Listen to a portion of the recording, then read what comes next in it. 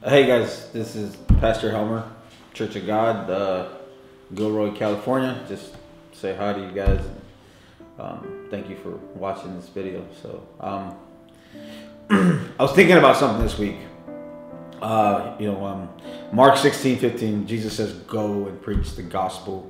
Romans 1:16, Paul says, "I am not ashamed of the gospel, for it is power." Right? And I look at Mark, and Mark says, in the book of Mark, Jesus says, "Go." He doesn't say, "Go to church, get comfortable, and stay there." He says, "Go," as in, get out of your seat, get out of the church, and go. So we're called not to stay, not to be comfortable, but to go. This week we had, last week we had an event at a local high school here. My youth group, the leaders were very excited. They were very pumped about doing this event, and they were praying and they were hoping that, that a lot of kids showed up, that a lot of youth showed up, and I was too. I really, we thought and we know that God opened these doors, that we were able to go to the high school, and we were able to invite kids, and we gave them free pizza and they gave them water, and they were so excited, and they were preparing to just bring this massive kids, and that's what they anticipated, to be able to have fun with them, to take them away from these pagan practices of Halloween, and just celebrate life and celebrate God. And we're to a new life, and the event was even called Dead to Life, and we celebrate a new life in Christ. And the intention was a good intention. They had a good desire to bring kids to Christ. And I remember Rob saying, we're gonna bring them, and we're gonna baptize them on the spot, and it was just so happy, and to just want to have this mass of people come so that we can preach to them. And it was biblical. They were going, they were acting, they were doing. And then not a lot of people, let me rephrase it. Nobody came. It was just our kids, it was just our youth, it was a couple of more people who were invited.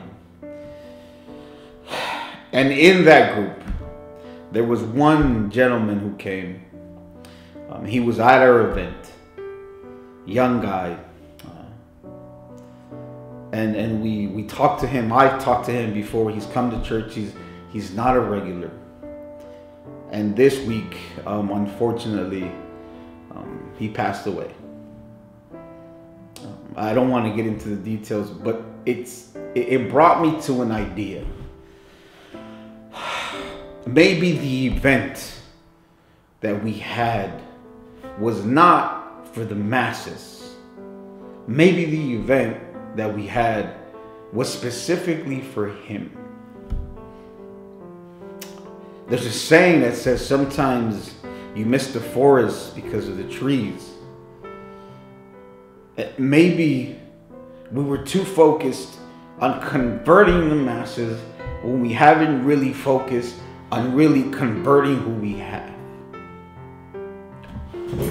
We're so focused, right? And it's not a bad thing to go into preaching, to want to make our churches bigger, and to want the masses to come in and have them come so that we can really preach to them.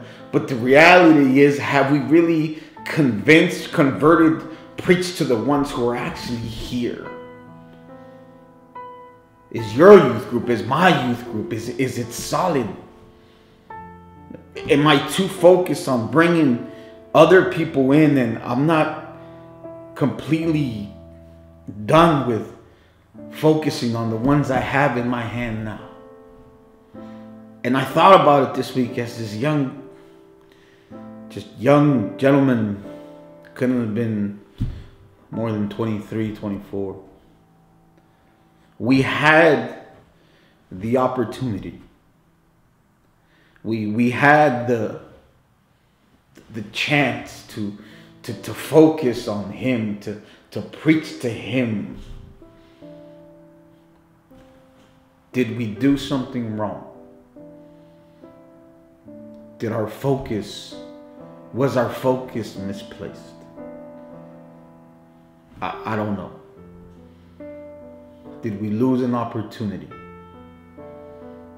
And it's not completely on us. I understand that the individuals always have a responsibility. But as I think about it, as I'm trying as a pastor to bring new souls in, I come back to the realization that I need to convert the ones that I have first. Or at least do everything I possibly can, or we possibly can, to preach to the ones that we have and make them, or place it on them to make a decision. Have we done everything we physically, spiritually can to preach to the ones we have, so there's never an excuse? Have we all, as individuals in the church, when someone walks into our door, do every single member, does everyone give it a shot, give it a try, and say hi and talk and preach them? Preach to them. Or is it always the same people? 2, maybe 3, who actually care enough to hold a conversation and to preach to someone, to show them love, even when they come into our churches. But what if someone came into my church, someone came into your church, and you all tried? Every single person in that church walked to and tried to talk to that person and showed them love and hugged on them and loved on them. What would that do? Because on the day of judgment, there will be no excuse, and we will be not held accountable for at least planting a seed or trying.